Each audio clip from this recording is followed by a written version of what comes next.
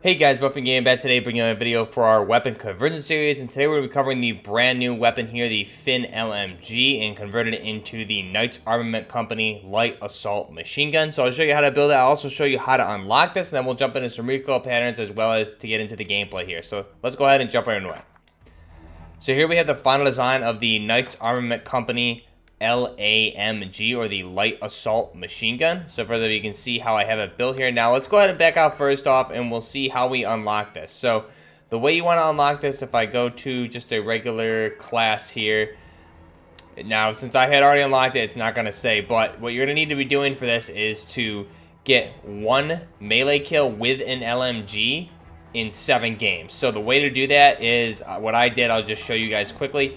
I just kitted up a G36 or a Holger 26 here, and you can use this with any LMG class. The key attachment you're going to want is the breacher device. This is going to allow you to get a one-hit melee kill with the weapon. And then if you are using the Holger, you just want to make whatever weapon you're using as lightweight and mobile as possible. So for example, I just kitted it out very simply. Really what I'm doing here is just getting into the game, right? I'm jumping into the game. I am getting my one melee kill, and then I'm leaving the game instantly and going to another game. And then you do that 7 games, so just jump in, get one melee kill. This breacher device is going to allow you to get a one-hit melee kill. Then go ahead and leave the game, jump into another game right there. And then there is Shoot the Ship, which is up right now, so that's the best way to do this. I unlocked this in under 10 minutes. Very simple to do. So now that we have it unlocked, again, let's go ahead and we'll go to the final design that we have here. I will strip this down to the base weapon, and there's really 2 caveats here I'll talk about. But first off, for the muzzle, we're actually going to skip out on the muzzle attachment here for the first off. Now, the barrel's a key one here. There's really 2 attachments you can use here. Now, in real life, the barrel length is 15 inches on the Knights Armament Company LAMG. And this one here doesn't really give us, the only one that gives us the measurements is the long shot advantage, which comes in at 510 millimeters or 20 inches, just over 20 inches. And that's going to be a little bit too long for the weapon that we're building here. Now, the other ones don't have measurements on there. But the 2 you can use are the base, which seems to me to be around 18 inches. A little hard to tell. Could be 17 or 16. But just to be safe, I'm going to use the FTAC VC-8 Harrier barrel. So this is, again, this is going to just assist us with the ADS speed and the bullet velocity. This is the ultra light forged tack barrel with a milled aluminum shroud and a large bore, reduces weight and improved handling at the cost of muzzle velocity. But again, we'll go ahead and select this one, and then I'll show you the differences between those 2 barrels here in a minute. But this is going to give us the shortest barrel available for this weapon and allow us to come in around that 15-inch mark that we want for the real-life barrel length. Now, laser, I'm just going to throw a tack laser on here. You can swap out this attachment. It's definitely not necessary. This is, again, going to assist with the ADS speed, aiming stability, and the aim walking steadiness. And the cons here being that the laser is visible to enemies. So we'll go ahead and select that. And now for the optic, we're going to go ahead and want a holographic sight. This is, again, personal preference. You can really use whichever one you want. I think this suits the weapon pretty well. You can also put on an LCAN or a Scout Combat Optic there. So this is going to assist precision sight picture, a little extra weight to the weapon, so it's going to reduce the ADS speed there a little bit. Or excuse me, increase the ADS speed. So we'll go ahead and put that on. And now the stock we're going to leave for the base. Now the ammunition, we're just going to swap out, and we're going to put on a 100-round belt here. So you can see we get the tan pouch there for the belt versus what we have at base, which is that plastic harder belt there. Comes in with 75 belt-fed rounds of the 5.56 by 45 millimeter NATO rounds. So we'll go ahead and select the 100-round belt. And again, this is just going to increase from 75 to 100. The cons here are the ADS speed and the movement speed, which we've really made up with all the other attachments. So it's not too much anything you really need to worry about. So we'll go ahead and select that. And now the last attachment here, one thing you can definitely go with is really any attachment you want. I think that there's such a little recoil on this weapon, and we'll talk about that in a second. If you want to be assaulting with it, you can go with a Commando or even a Merc foregrip. But for the purpose of this video, we're going to use the bipod, and this is also going to show you just how low recoil this weapon is, how much little recoil it has. So we'll go ahead and put this on. It's going to assist us with the crouch and prone recoil control for the weapon. So we'll select that. And there is our Knights Armament Company LAMG, or the Light Assault Machine Gun. So you can see right there, very nice looking weapon. Now, if we just compare this to the essentially the exact same weapon, just using the base barrel. I did put a different buttstock on this, but again, this is the base barrel. So you can see it's slightly longer, and the handguard is going to be actually more similar, I guess, to the real life variant of the LAMG. There's really some differences in both. Nothing's an exact match due to copyright purposes, but I guess this is definitely a good option too. This is going to give you a little bit over what I believe is 15 inches, but again, this barrel looks really well on the, works really well, and it looks good on this weapon as well. But that's definitely another option there. And then obviously we have our tubular buttstock there, very similar to a Knights Armament Company stock that comes with the weapon as well. So we'll go ahead and go back to our weapon just so you can see little things about this weapon. The recoil, or excuse me, the camouflage on this, you can just see how that covers the weapon. There's going to cover everything except for our underbarrel and our optic on the weapon with these particular attachments for the most part. There you can see how that looks. Just some of these look pretty nice on there, but I'm going to leave it with the base black. I think that looks more aesthetically pleasing for my purposes. And then again, for the reticle, you can swap out whatever you want. Now, main things to look at here, some differences, I guess, or some things about the weapon itself.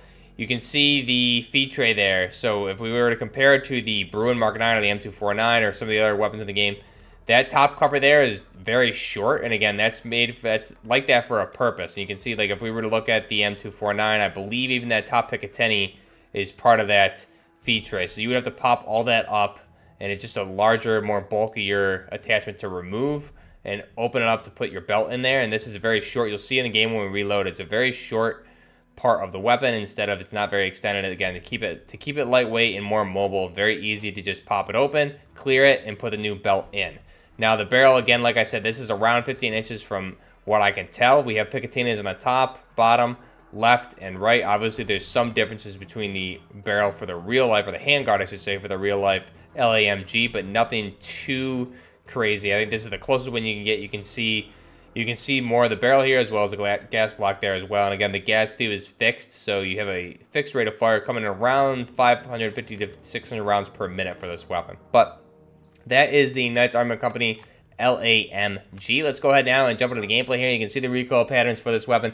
Again, almost straight vertical, very, very easy to control the recoil on this weapon. And again, with its slower rate of fire, it makes it even easier to control. So again, this is going to come in real life around 550 to 600 rounds per minute, and I believe it's probably around 600 here in the game. You have to refer to Exclusive Ace in the gun guide for that to see exactly what it is, but seems to be around 600, maybe a little bit over.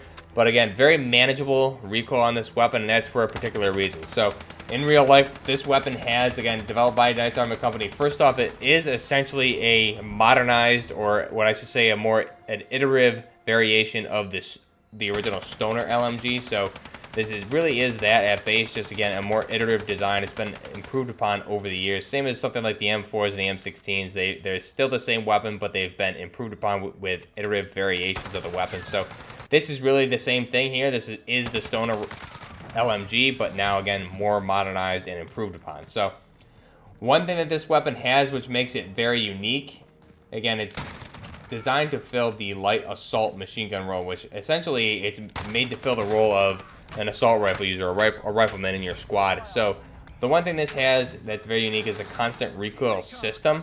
And again, it's found on mainly Stoner machine guns, because I believe it is actually a Stoner design. But what this is the system of the bolt carrier group is fully decelerated by the return spring before hitting the housing to minimize the effect of the recoil. So what that means is you have a constant recoil system, meaning you just have a constant push, nothing heavy on your shoulder when you're firing this weapon, because the bolt is not coming all the way back and striking. It's being slowed down by the spring. So that's the only recoil you're going to feel. It's not every time the bolt comes back you're getting a kick. It's just a constant recoil all the time while you're firing, because that bolt is being slowed down by the spring, and it's never coming all the way back. And that also allows it to go forward faster and again rechamber around.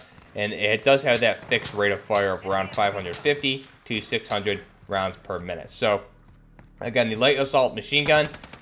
Now, if we look at this more in depth, as I said, this weapon has a 15-inch barrel. It's a 1/7 twist hammer cold forge. Again, this weapon has a 15-inch barrel. It's a 1/7 twist hammer forged chrome lined barrel. The caliber for this particular version here that we have in game for the LAMG is going to be the 5.56 by 45mm NATO rounds, and the weight unloaded is going to be a little bit over 8 pounds, and when we have it loaded, it's going to be 11.4 pounds or 5.1 kilograms. So the length overall is going to be 35.5. Again, that's really dependent on what kind of stock option you have on there, since there's no inner workings in the stock. Similar, like if we look at an M4 and M16, right, the bolt housing, everything is in there. There's actually inner workings in those kinds of stock. So for this one, there's really nothing there. It's just a plain stock. So the length is really dependent on what kind of stock you put on. So it's really going to be anywhere between 35.5 and 39 inches, depending on what kind of stock you're using for this weapon. Now again, the original Stoner machine gun design began, again, the one we're talking about here for the Knights Armament Company LAMG, design began in 1986, and this is kind of, like I said, an iterative process of the original Stoner weapon. The mass overall, 5.1 kilograms or 11 pounds when it's loaded here, firing the 5.56 by 45 NATO. Now there is another variant of this that fires a 7.62 by 51 NATO, and that is called the Knights Armament Company AMG, or assault machine gun, and that comes in at 13.9 pounds. So for something firing 7.62 by 51, similar to think of like a M60, it's significantly lighter, especially compared to a 240 Bravo. So that's one thing to keep in mind. And the reason for that is that the weapon itself is mainly aluminum. Knights Armament Company used a lot of lightweight materials, mainly aluminum, for the weapon to keep it as light as possible and as mobile. So again, 8 pounds unloaded, 11 pounds when it is fully loaded like this with a 200 round belt, as it comes with in real life. Here we have 100 round belt. Now the barrel length, again, 15 inches for the LAMG, which we have here, and then for the AMG, we actually have a 20-inch barrel coming in at 508 millimeters. So the AMG barrel is very similar to the length we get with one of the other barrels here. However, we do not have the caliber conversion for the 7.62 by 51 millimeter. Now the weapon in real life, again, as I said, the 5.56, the 7.62, it also fires the 6.5 Creedmoor, so that is a new caliber that the United States military is experimenting with and hopefully replacing a lot of the current weapons that fire the 5.56 with this intermediate caliber, the 6.5 Creedmoor. The action for this is an open bolt, again, constant recoil, which I believe is proprietary to Knights Armament Company, gas-operated system, and the rate of fire for this is going to be 550 to 600 rounds per minute. And then if we were to look at the AMG and the 7.62 by 51, that's going to come in at 500 to 525 rounds per minute, which is on purpose. The fire rate for this weapon is purposely slow in order to conserve ammo and allow for more accurate shots on target. And that, in addition to the constant recoil system, you have a very, very accurate and very effective sustainable fire light machine gun here. So the feed system is going to be the M27 linked belt system, which we see here on the LAMG, and it also has very nice iron sights, which I would have already shown off here in the recoil pattern. I was using these iron sights in game for quite a while until I jumped into Warzone with this today. And the iron sights are very, very accurate on this. I really don't even think you need an optic unless you're really planning on getting into Warzone and engaging at longer targets. But the iron sights on this are amazing, especially in the closer quarters maps. This thing really, really is good. You don't really need any optics on it whatsoever. So let me know down below what you guys think of this weapon. Again, this is the Knights Armament Company Light Assault Machine Gun. And again, the recoil on this 5.56 variant is almost non-existent. With that constant recoil system, you're just going to have a very subtle, constant push on the shoulder, and that's really all you're going to see. You can fire this standing, on the move. What it's really designed for being the light assault machine gun, the name is exactly what it sounds. It's mainly, like I said, meant to fill that role that the M16 or the M4s use, the rifleman in the squad. It's really designed for that with the belt-fed ammunition, so you can have more ammunition, not have to reload, very lightweight and mobile, and then if you do need to lay down cover fire, you can do that since you do have in real life a 200 round belt. In this case, we have a 100 round belt. But that's really what this weapon was designed for, is assaulting, taking objectives, and again, very lightweight,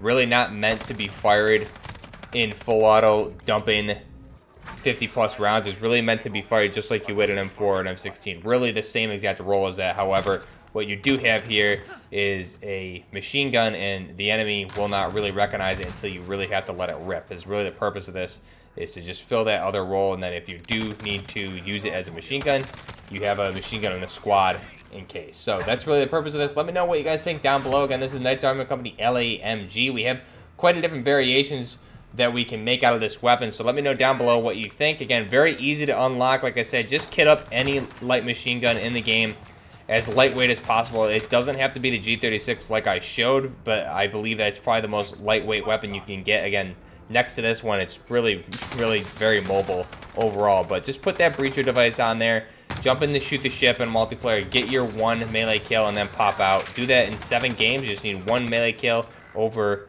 in 7 games, so 7 total, and then you can get that in under 10 minutes. Very easy to unlock, and again, actually really fun to use once you get it. I had a good time. I unlocked it on shipment and kitted it right away and kept playing, and I ended up going something like 68 and 20. So this weapon, very good, even at base without any sights on it. The iron sights are very clear and crisp, and there's really no need for an optic. So let me know what you guys think down below. We'll be covering a few different variations of this throughout the week. I think this is probably the most diverse weapon we've had yet. There's a lot of attachments on this, specifically when it comes to the barrel. We have quite a bit of attachments. They all have their own unique purpose, so I'm really excited to explore those with you guys, and we'll make different variations of that. So again, let me know what you think down below of this weapon. This is the FiNN LMG, or the Knights Armament Company Light Assault Machine Gun. And I'll leave you guys with that. Until next time, this is Buffering Gaming. Out.